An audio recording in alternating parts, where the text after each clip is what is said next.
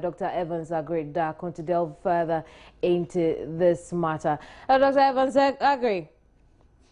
Hello, good afternoon. Thank you very much for joining us here on the program.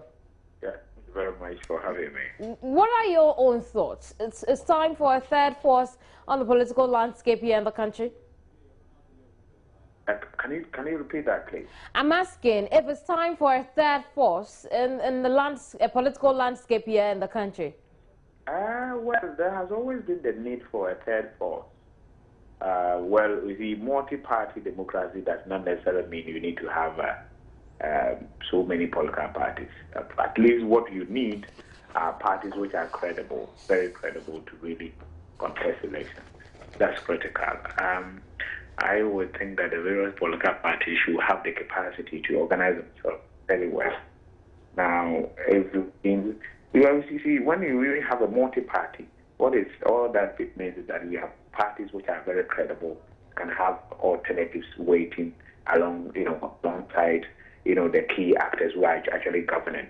And now, and that actually has a certain function, where it performs an oversight function fundamentally, so that the government in power knows that there are others on the sideline who are capable of. I beg your pardon. Yeah. Hello. All right, please go ahead. Yeah, so my argument is that when you have credible alternatives in waiting, it serves the nation very, very well, because the party in government knows very well that if it's not able to conduct its business effectively, there are others who have the capacity of wresting power from them come the next elections. So it means there will be very little or few policy slippages, because they will be guided by the fact that there are others who are equally competent, on the sideline waiting to capture political power. Yeah. But the concern has been the fact that the smaller parties, or the parties you would describe as small, may not be formidable enough to create that third force. If they were to take advantage of the moment now, how should they go about it? Well, of course, I don't think that because there are divisions within the NPP, it gives the other parties, smaller parties, opportunity to as it were, become a third force. They've always had the opportunity to be the third force. I have always argued that they have not been able to close their ranks. Too many personality clashes or personal interests. If you really want to rally around the ideologies of Nkrumah and revise it and be pragmatic, because in the 21st century, we are looking at what works, what is workable. And so pragmatism is the way to go. So instead of saying that everybody wants to be a president, you need to rally around some key ideologies and then be able to, forge a united front. I mean, if you are looking at Nkrumah, for instance, then it's critical. The various splinter groups must come together. And once they come together, they constitute a potent force to reckon with. But within the NPP itself, a party which has had the opportunity to govern this nation for 8 years should know better.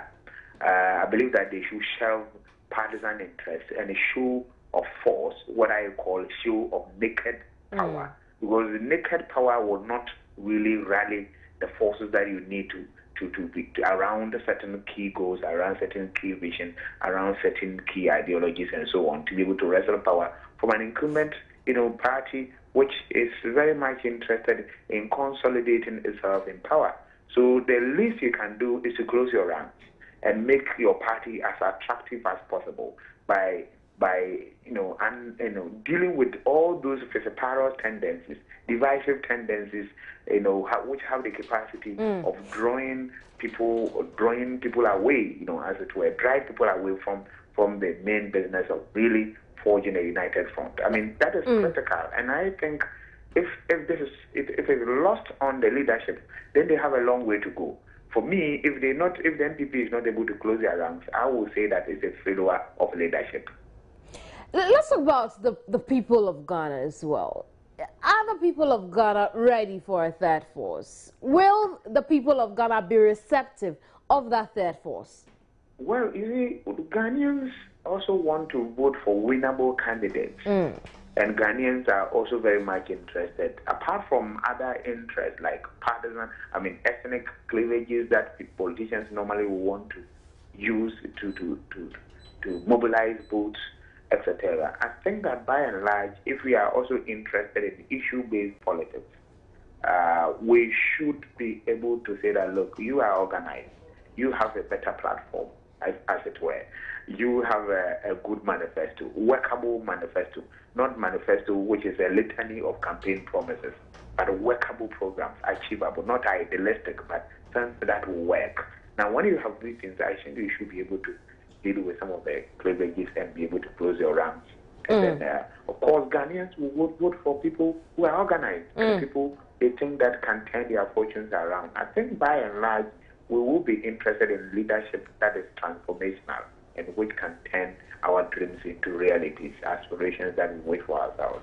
We are dignified people and we want to be governed well by and large.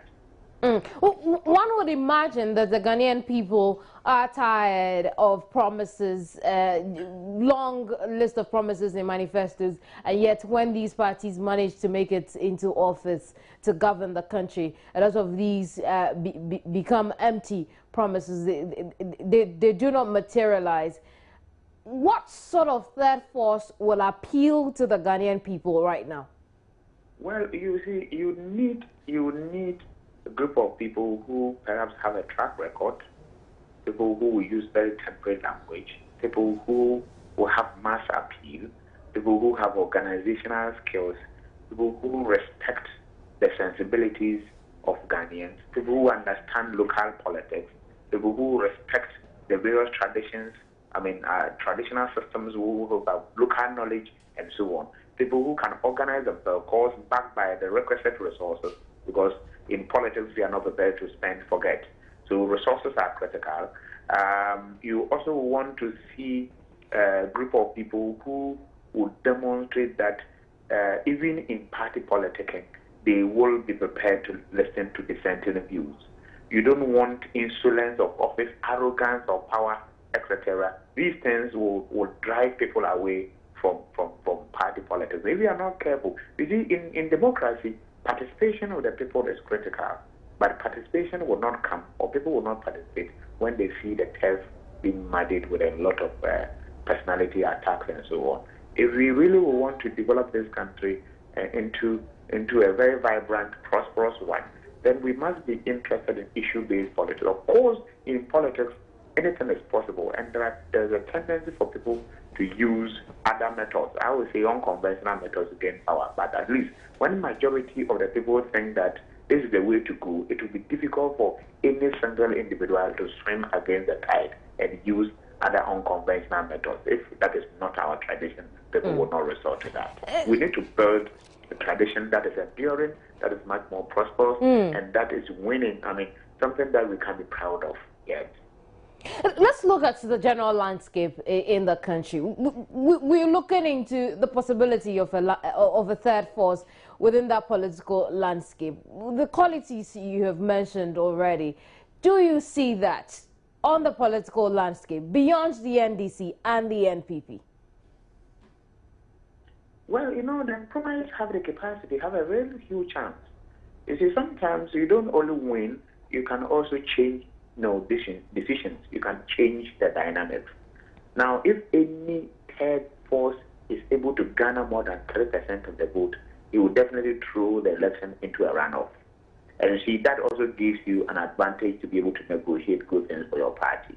You see, once you are able to win some seats, or once you're able to negotiate some key positions for the party, it gives the party some resources. It gives the party the experience, the exposure. It gives the party some visibility. And then you can then build on from there to be able to, achieve the target that you set for yourself. You see, if you look at the 2000 election that the NPP won, they won partly because of their presence in Parliament in 2006. We talk about Osaf Force, talk about J.H. Mensah, talk about Nanado himself, and talk about others who were in there, negotiating and arguing very well for fine-tuning of public policies and programs. You see, these things give the indication to every guy, and look, these are a group of people given the opportunity can turn their fortunes around. And And lo and behold, they were able to capture power in 2000. You understand? So you need to start from somewhere. It cannot be that, oh, you want to win the next election if you are starting from now. You close your ranks, all those splinter groups within the Nkrumahs can come together, shelve their partisan interests, or let's say shelve their individual and selfish interests, and coalesce around maybe the ideology of the Nkrumah, of course with some modification, because the regencies of the times depict certain rethinking with regards to some of the key policy decisions of Nkrumah, among others. So you need to look at that and look at the vision that it had for this country, and then reinvigorate, rejuvenate some of the things that he did, and then you see how that can resonate with the broad masses of the people. But if you are divided, I mean, as the Bible says, a divided house cannot stand.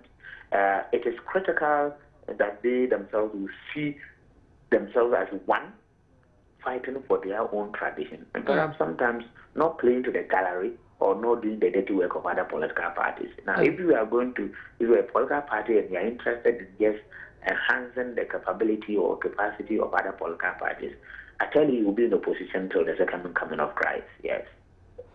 I see. Dr. Agridako, you've made mention a lot of times about the Nkrumah's party, or those who call themselves the Nkrumah's people. Now, almost every party now seems to tout or toe that line. We are Nkrumahs and we are an Nkrumahs party. How do we identify a true Nkrumahs? That's a huge responsibility imposing on me this afternoon. Well, I mean, you can't really know who and who are they, but those who believe in his ideologies. But as I said, if the Nkrumah's tradition or the Nkrumahism is a huge tradition. But you see, there are too many people who think that they are Nkrumahs. Even within the NDC, there are some people who, or within the major political parties, you find some people who think that they are Nkrumahs. Now, what is critical is that if you want to build that tradition into a potent force to reckon with, then you must forge a united front. That's what I'm saying.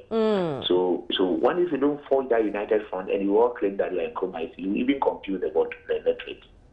So who are the real Nkrumahs? And people will think that, look, these are selfish individuals seeking to use Nkrumah's name or cashing in on Nkrumah's name to make themselves popular. But if you forge a united front, people will see that, look, this is a group, this is Nkrumah, this is a tradition to go. If there are too many splinter groups, I mean, it confuses everybody. And the end result is that you are not able to maximize the benefit that the Nkrumahism should naturally, inure to the group of people who subscribe to his ideologies fundamentally. But it doesn't mean, if I'm talking about Nkrumahism, it doesn't mean that the others, the PPPs and the those on leave and the individual, independent candidates and others are irrelevant and must be relegated to the background. It all depends on how they organize themselves, basically, and appeal to the broad masses of our people, demonstrate capacity, demonstrate that they have the national interest at heart. It looks as if that, as we argue, it looks as if all of us have abdicated. I don't see the people who defended the national interest. In any issue, anything, even communal spirit of the average Ghanaian is withering away. And we have leaders who have to sit down and rethink and recreate, maybe sign a new contract with Ghana, or we must actually develop maybe a Ghana project and re-establish that project and make sure that it's a corporate body, corporate entity, that ownership is vested in all of us. And then we can move on. For now, too many politicians, too many divisive tendencies, too many people who are seeking their own selfish interest against the national interest. And I think that doesn't portend for an enduring democracy, which is also interested in achieving some measure of development for its people. Doc, pleasure talking to you here. Thank you very much for the opportunity. We've been speaking to political science lecturer at the University of Ghana, Dr. Evans Agridako. Listener